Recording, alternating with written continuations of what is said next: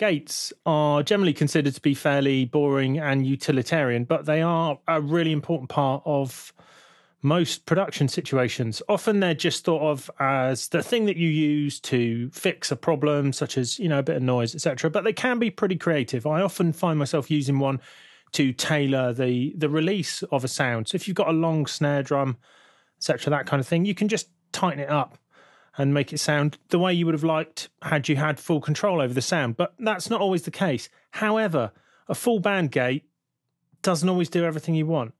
Multiband gates generally tend to be a paid plugin, but at the moment, certainly at the time of recording this anyway, there is a freely available one, although it is going to be paid at some point, although I think the price will be $10, so it's not going to be, crazy expensive anyway.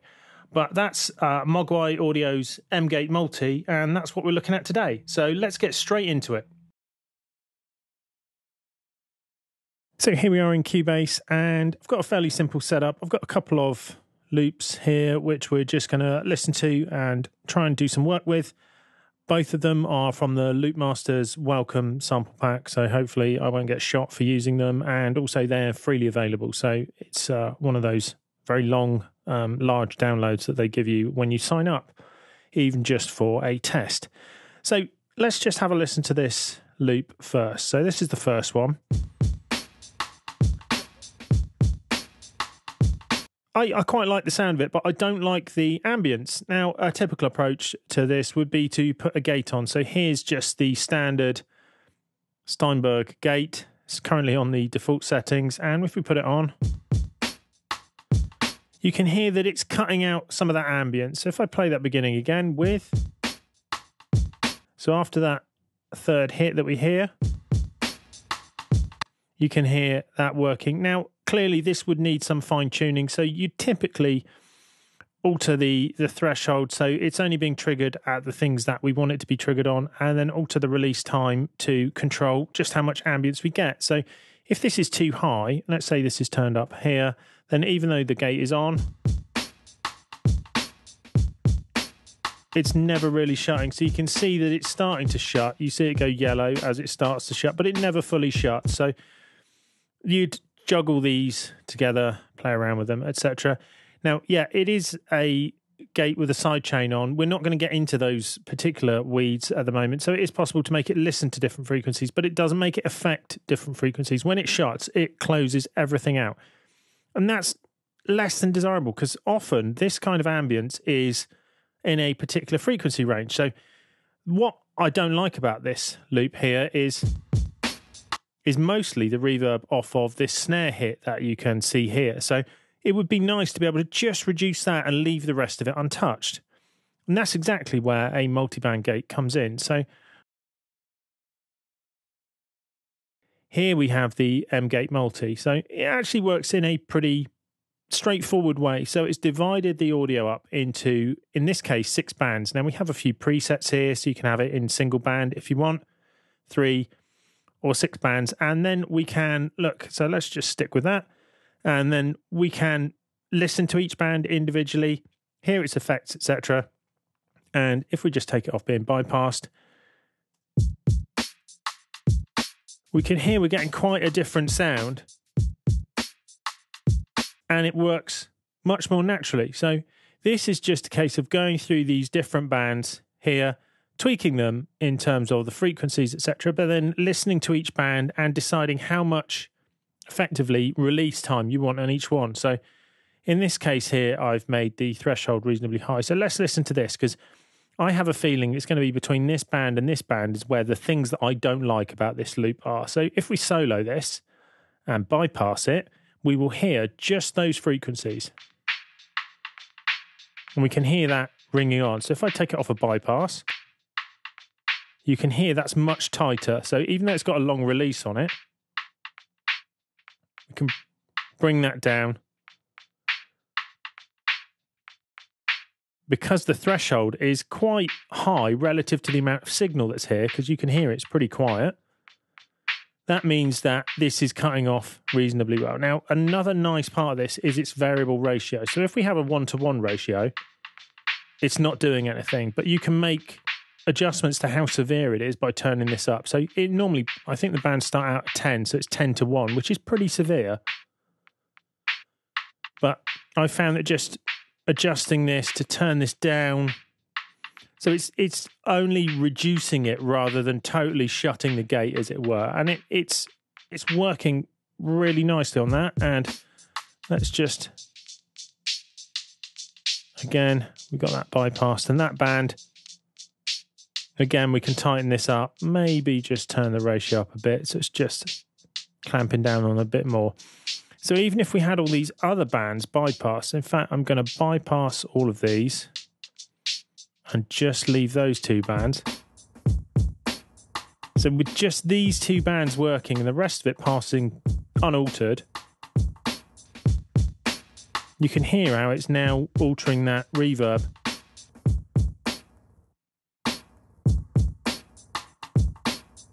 Quite nicely. Now, obviously, you'd want to fine-tune that to your taste, etc. You've got the ability to alter the gain of each band as well. So if you decide you want to accentuate a particular band, so let's say we wanted more of the top end, we could maybe put the threshold all the way down, so it's not now affecting that at all, and then we can, but maybe you'd then want to bring that in.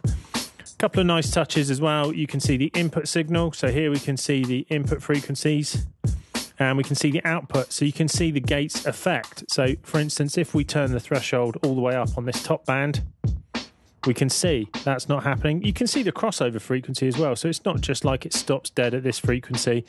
That's not the way this works. But we can see all that top end is now being taken out. And then it's starting to creep through, etc.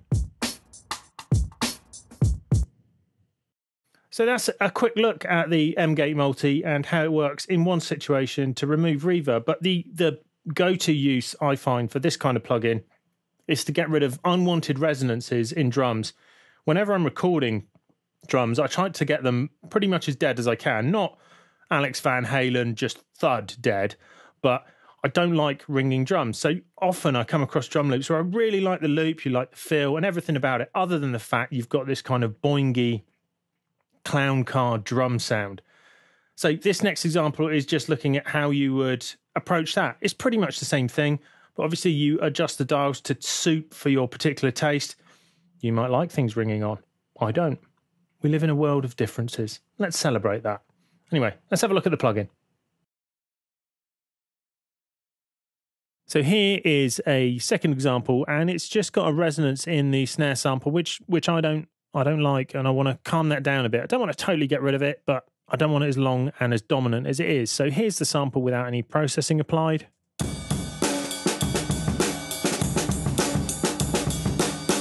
So we can hear the whole thing sounds really ringy, and it's not a sound that I like, but you might like it, so you'd probably want to switch off at this point. So in this case, what I've actually done is made it into a 5-band. So I've taken what was 6 bands. So in fact, let's just load up a 6-band here. And if we want to get rid of this band, we can just literally press delete there. We can alter the frequency boundary by grabbing the vertical line or these, which moves it slightly strangely, which is a little bit weird. And then choose these and tune them. So to tune these, let's say we want to tune this to, so let's just turn the threshold all the way down. So that's getting that one of those resonances, which I really don't like, kind of the ringing of that ride bell kind of happening there. So that's what I want to calm down. It's got all the crunch in there. So now again, we can just tweak these, and you can see these as initially on these default settings. Often I find I need a longer release than I would think normally, but also turning the ratio down gives us a smoother progression into that gating rather than it being a really hard gate. If we were up here, we get that, and the release time doesn't seem to work in the way you might expect. So it takes a bit of fine tuning, and the same would go for this band here. So we've got that there. And again, let's turn that down. You can see we've got a lot of that kind of ringing on, the under frequency of the ride bell ringing away, so we can just bring that under some control. Now, it does get a bit glitchy listening to this, although that might be the kind of sound that you're after. But again, with a bit of tweaking, let's just make that a little bit longer, make that a little bit more severe. And now, so we can hear we've taken some of that out. So with it in, we've got that. Probably need a bit at the top end as well, so maybe we'll just bring that down. Similar kind of deal again.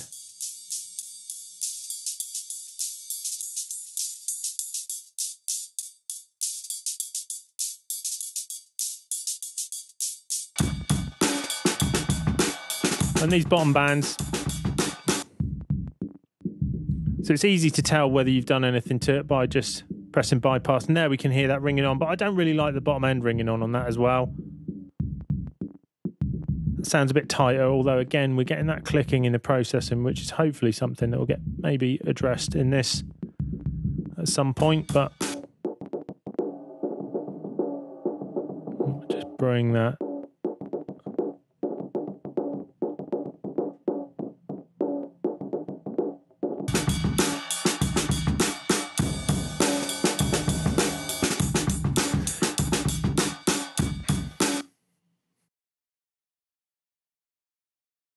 So now we've got somewhere with reducing those resonances. Sometimes it can just take things a little bit too far and make it sound a little bit weird and dry. It sounds a bit like some of the tracks on Introducing by DJ Shadow. So it's like those choppy sample edits, which isn't always what you want. But a way to smooth that out is just to put a bit of reverb on there. Now, I know I've taken sort of reverberance off there, so now I'm putting it back on. But in this case, you can fine tune it. Obviously, with the plugin, you can tune it in terms of its frequency response, its level, and timing, etc. So it's not like you're putting the same thing back on. So in this case, I've just done the holy grail of things that you shouldn't do and just put a reverence in the channel. And when we turn it on, we'll see that just smooths this out a bit. Now, typically, you would be doing this with a kind of ambience reverb that you'd have on other tracks within the track. And often you find that in context, if this is playing along with other things, it's not a problem anyway. So just experiment and see how you get on. But here's how it sounds after I've applied that. So here is Reverence in the LA Studio preset. The only thing that I've changed, because it's an insert, is I've just put the mix down to, let's start out about 14%. And typically you would have this as a send and you wouldn't be doing it like this, but I didn't want to complicate matters by having a send that you can't then see where it's routed, etc. So now playing this, you can see and hear that that reverb's working, whereas if we take it out, it just sounds a little bit more glitchy. So it just smooths over those gaps in the sample and makes your edit sound much better. Now, obviously, you probably wouldn't have just a multi-gated drum loop in the context of a song. It would have other things happening, but sometimes when things like this are exposed on their own, they need just a little bit of a helping hand to make them sound more consistent. However, you may like the sound of it with those little gaps in there. Horses for courses. So there you have it, a look at multi-band gating in general, but specifically the Mogwai Audio M-Gate Multi, which is at the time of recording available for free from their website, which I've linked in the description. Multiband gating is a useful tool, as we've seen, for manipulating sample loops and also individual samples, because you can, as we've seen, control different frequencies, responses over time, and get hold of things such as ringing, etc., and control them in a way which is much more fine-tuned than if you're just using a full band gate, as is the typical one which is supplied with Cubase. As ever, I hope you found this video useful, and if you have, please like and subscribe, and we'll see you again soon for more Music Tech Tuition.